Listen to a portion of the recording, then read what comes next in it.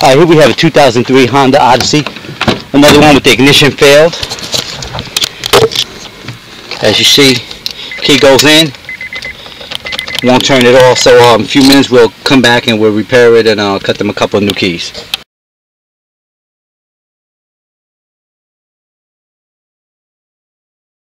Alright, we're back at that Odyssey. Just finished repairing the ignition. I don't know if you can see this in the camera. This wafer is actually smashed up and bent. But this is the one that went bad. This one too. This one's halfway decent, but it still was bent a little bit. Here's their old parts. Old keys. I actually destroyed the old keys. As you see the wear and tear. I don't know if you can see it through the bag. We cut them 2 new keys. As you see now.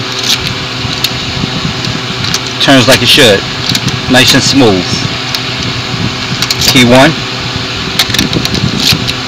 Key 2. Now on this one, if you notice, it looks a little different than the other one.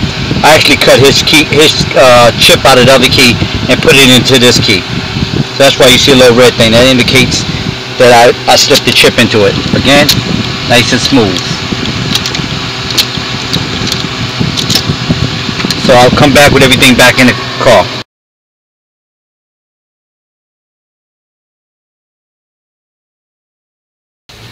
Alright, we're back at the Odyssey. Everything's put back together. Key number 1. Actually, I cut the chip out of the old key.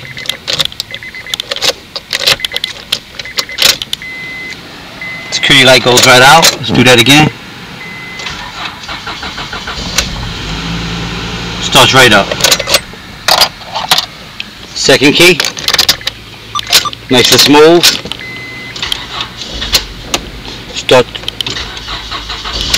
Starts right up. So you have any questions, you need us to help you with the ignitions, give us a call. We come out, we take it apart, we rebuild it, cut you a couple new keys, and then you're back in business.